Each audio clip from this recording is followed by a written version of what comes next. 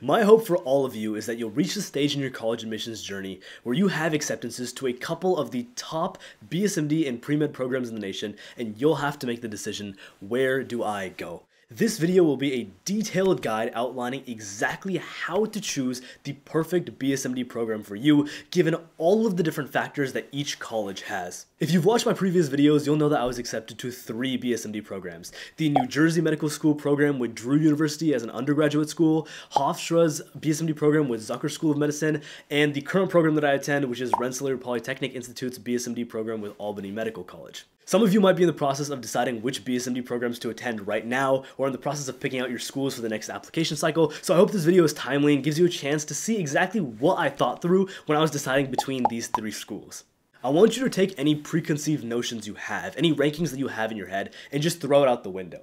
Because picking the college and the place that you will stay for the next 4 or maybe even more years is realistically one of the most important decisions you've ever made in your life. This is, for most people, the first time that regardless of what your parents, your teachers, your friends have to say, you are the one making the decision. You are the one who makes the final call. Emotions have to be set aside for this. I know how much pull you get from high school, what it's like to be in that environment. I was just there a year ago. But you have to understand you cannot throw away your entire future in medicine just to go to a flashy big name state school. People will not respect you more for doing it. The people in your life who actually matter will respect you for making the decision that's better for you, especially if that's a difficult decision for you to make. Now let's get into the core of the video. Why did I come here? Why did I come to RPI? The easiest way to start is by sorting, not ranking, sorting the BSMD programs by statistics. We're all STEM people, we're all math people, we like numbers. So let's start by breaking down the numbers. There are 3 things that we want to look at.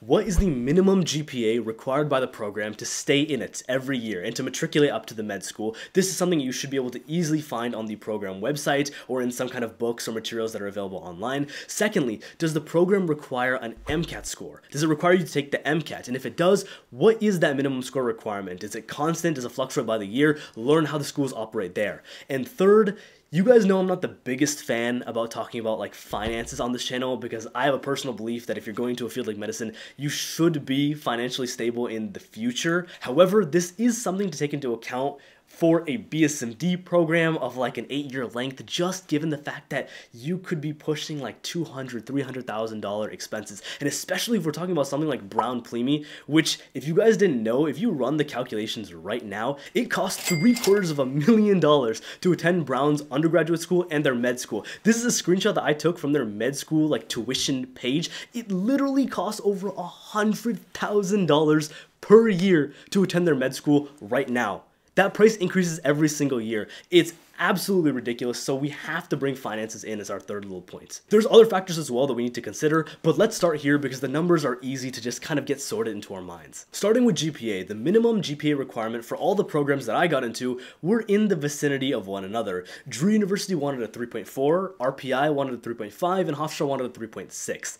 Now, if you're in high school right now, it's hard to understand like how hard it is to get like a certain GPA in college because let's face it, like the majority of you who got into BSMD programs probably have at least a 3.8, if not 3.9 or even a 4.0. In college, getting a 3.5 is a little bit more difficult, like for sure, especially at a school like RPI, which is like a more techie school. You have to put in some work, but the best thing for you to do is actually to just reach out to students who are in the program and ask them how difficult it is. Most programs requirements are around a 3.5, which is not impossible, but it'll definitely be a little bit of work. Literally just reach out to students who are in the program. You can find them on LinkedIn, you can find them on social media like Instagram and stuff, or if you're like you've already been accepted to the program, you can reach out to like the program coordinators and ask them to send you contact information and then just talk to them. If they tell you that it's hard, then keep that in mind when you're making a decision, but most of the time they'll tell you, it's going to be work, but it's generally pretty chill.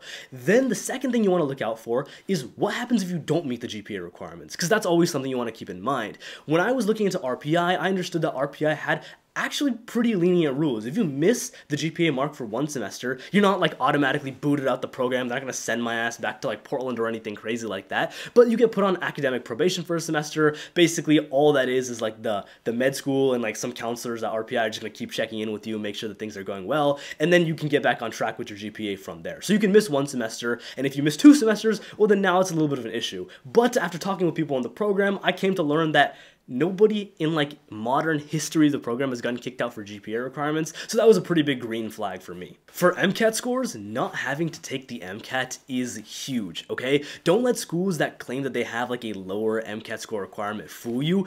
The fact that you have to study for the MCAT, undergo that process, and then take it, it is a lot of work, and not having to take the MCAT can save you up to hundreds of hours. Drew and RPI did not require the MCAT. Hofstra required the MCAT, and they wanted about a 510 as the required score. Most schools require around a 508. That's been the general ballpark, and that's about 75th percentile. A 510 is a little bit higher than that, and it's a little bit on the high side in general.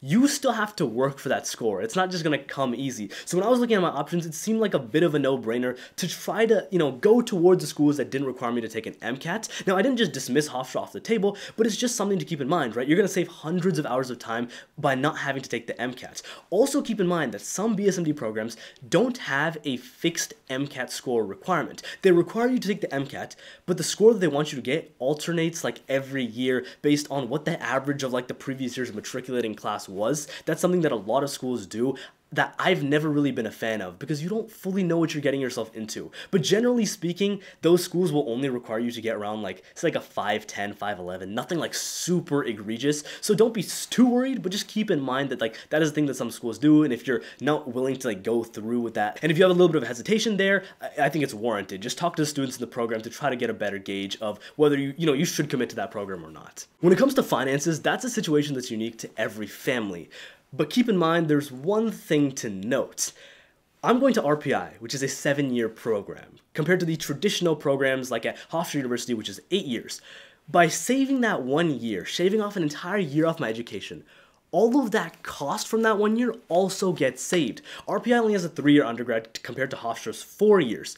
So the actual cost per year of both schools, in my case, was about the same. They each gave about the same amount of scholarship money. But because I would have gone to Hofstra for 1 more year, I would have had 1 more year of expense. And if you're also taking out student loans, there's also a lot of different things to account for this. So keep in mind that if you go to a 7-year program, you're gonna save a little bit of money. The next thing to consider is other program requirements. Are there a required number of volunteering hours? Do they want you to research? If it's a 6 or 7-year program, are they going to require you to take a bunch of extra credits every single semester, or spend your summers at the school cramming in extra classes and internships and projects? You want to keep all of these things in mind, because while you're getting into a BSMD program, you also want your quality of life to be decent. Part of the point of going to a BSMD program is that you have this extra time to kind of explore other things, maybe related to medicine or even not, just to grow as a person and eventually become a better doctor. Are you actually going to have those opportunities going to the school? You want to make sure that nothing catches you off guard. Read everything you can, and if you have questions, literally just email the coordinators of the program and ask a little bit more detail about those requirements. They're totally willing to help you.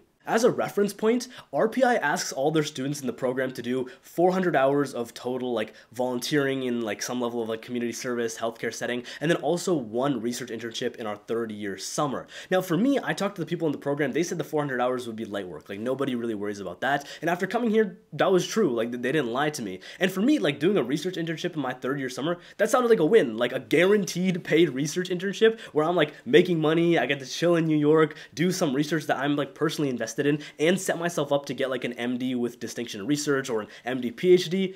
I'd be more than happy to do that. So look at your program requirements. If you'd be more than happy to do whatever your school is offering as well, well then that's probably a good thing. The medical school affiliated with the program is also something you need to think about. Do they have diverse residency placement rates? What's their style of teaching like? One thing that kind of stood out to me when I was doing my research was that for Hofstra Zucker School of Medicine, they had a very student-driven, case-based learning style. It was a new med school and like a new curriculum they were implementing.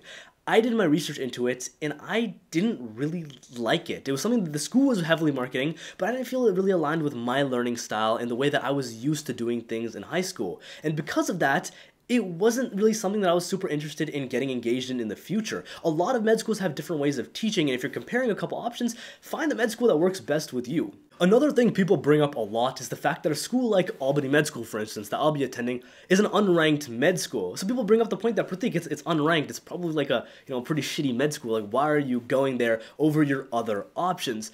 Well, here's the thing. If you have questions like that in your mind, don't just let them linger. What I did was I hit up like a couple of people in the program after going to one of the sessions. I realized that the reason that Albany Med is unranked is not because it's like some doo-doo caca med school, but it's simply because they don't engage in giving their statistics to all like the news people to get their ranking up and to boost those things. If you guys didn't already know, a lot of those ranking systems are not like super accurate. Schools can pay, they can give different kinds of information, be like have better relationships with those companies to boost their rating. Albany Med doesn't engage in that, and so as a result they've been taking off a lot of these rankings and stuff, and before they used to be like around like a top 40 med school in many different cases, and hearing that was just kind of like comforting. Like, I kind of had a better understanding of what the med school is like, and I also didn't come in with any kind of weird judgments. I knew what I was getting myself into. The thing about medicine is that in the United States, for a med school to get accredited, it takes a ton of work. There's not really such thing as like a bad med school as compared to like a regular undergraduate college. There's thousands and thousands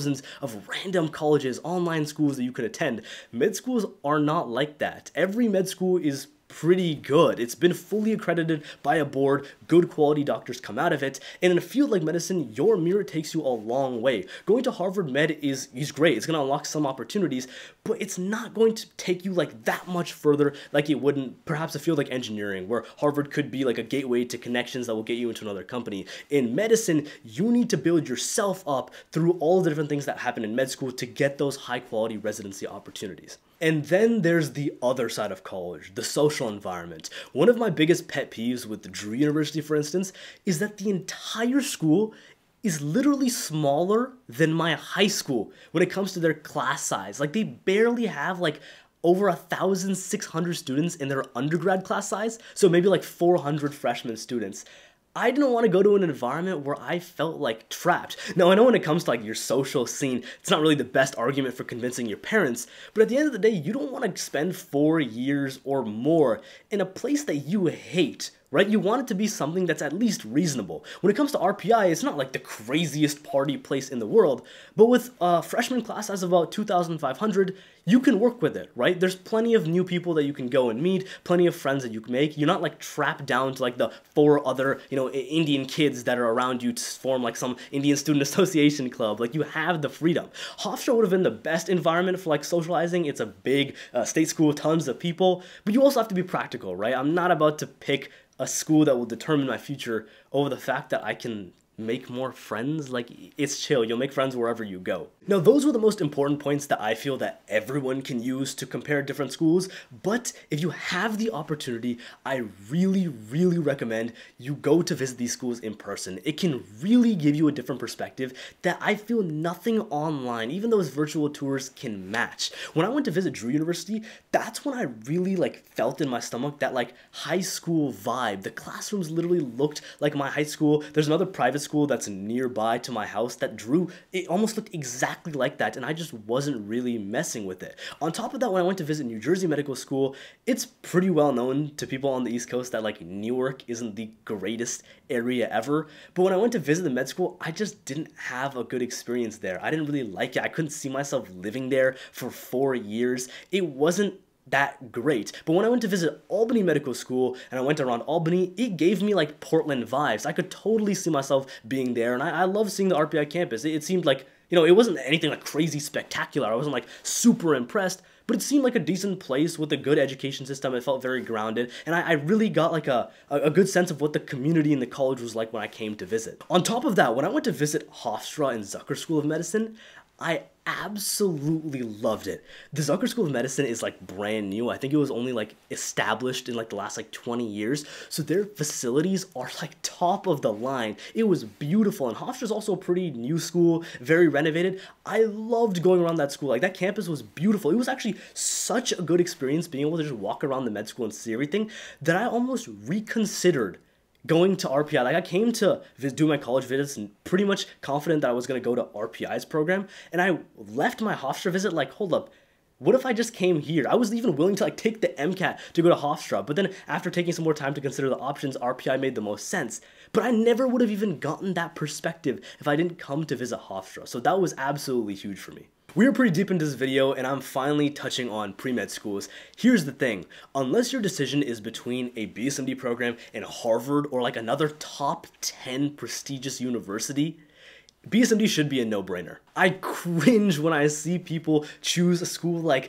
Johns Hopkins or like UC Berkeley over good quality BSMD spots because 9 times out of 10, the logic doesn't even make sense. You're literally throwing away your entire future for the sake of momentary prestige. To be able to go and like dap your homies up and tell them a school name that they like fully recognize and know and value. For what? There's a huge emotional pull when you're like a senior in high school, and if you're not there yet, understand that that will come. I totally understand that. I've been in your shoes. But to be able to throw everything that you've worked for away just to dap up your friends and be like, yo bro, I'm going to George Washington University. No disrespect to the schools and all, but it's just not worth it. You have to realize that, like, as someone who's been through this process, the college admissions hype lasts about 6 weeks. Okay, you're gonna have one day that you wake up, right, and you might feel like a little certain type of way. You're gonna feel that the next day and the next day. Let a week, 2 weeks, 3 weeks go by. All those feelings will pass. And the moment that you leave high school, I'm telling you right now, 95% of those people you'll never see again. The only people you see are the homies closest to you.